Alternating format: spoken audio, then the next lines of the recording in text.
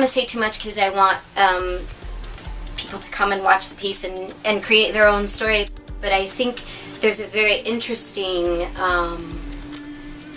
personal dialogue of thoughts and how your reactions and or different things from the past develop the way you react and or not react.